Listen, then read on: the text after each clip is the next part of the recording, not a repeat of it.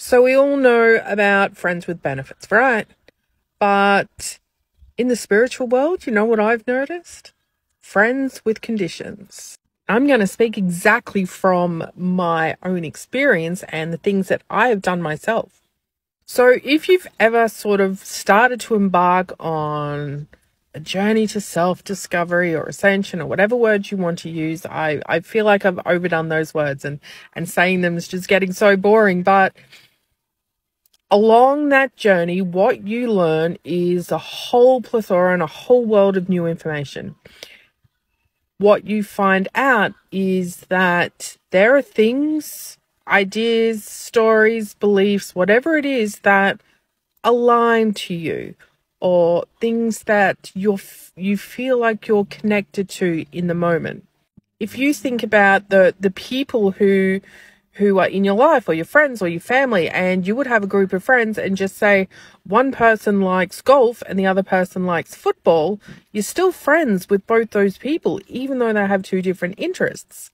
But with spirituality, what I've noticed, if one person believes in crystals and the other person believes in dragons, and you don't align with one or the other, well, then you're no longer friends. Versus where you were before, if someone just liked football and someone just liked golf, they'd still be your friends. You just wouldn't share that particular sport with that person because you weren't interested. But now it's, okay, we're friends, we're talking about this thing, blah, blah, blah, blah, blah. Oh, I've just learned something new. I've changed my mind a little bit in what I believe. I can no longer align with you. And this is something I've done over and over and over again. I have connected with people. I have heard them talk about something. I've listened to them share something. I've embraced it with, oh my God, I need more information. Quick, tell me everything, everything, everything. And then at some stage, I will learn something new, or I will change my beliefs, or I will change my knowing. And it's, no, don't align with that anymore. Unfriend. And it's just interesting because when we view this whole spiritual journey and this journey to becoming one and part of this universal essence, that we're literally throwing people away constantly because our beliefs don't align with each other. And I've noticed that with people as well. There'll be ones who'll be in your energy all the time because of something you're talking about. As soon as you change your topic, as soon as you change your viewpoint, oh no, there's no more support. There's no more friendly messages. There's no more encouraging you when you are creating or speaking your voice. And I get that. I understand the more we step into and the more we uncover those layers of who we are and what we believe in, even if it is something that's constantly changing, we do have that choice to hold people close or far away or not in our energetic space or in our world. And this can be super difficult if you were anything like me and you were changing your mind every minute because you were just discovering new things and understanding new things. And I'm just in a place now, I've just decided to create my own because there's too much confusion and there's too many people's opinions out there that I've just decided to create my own. It's like, well, how do you find people who are going to align with that? So the only way you can is to keep speaking what you are believing in the moment, and then find the people that are going to connect with you, even if it is only for a short time and while they're feeling aligned with you.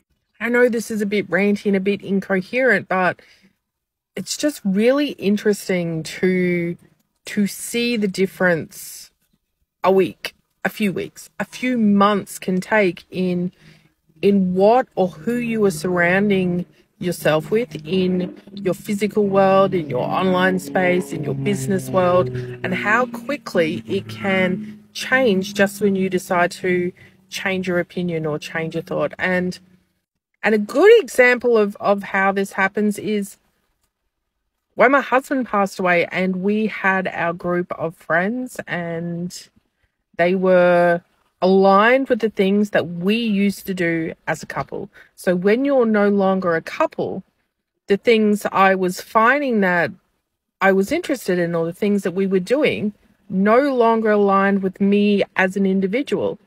So are you still friends with those people when you no longer have anything in common?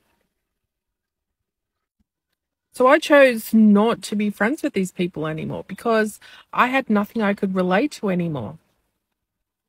And back, I feel like it's two different worlds, saying, oh, pre-spiritual and after spiritual.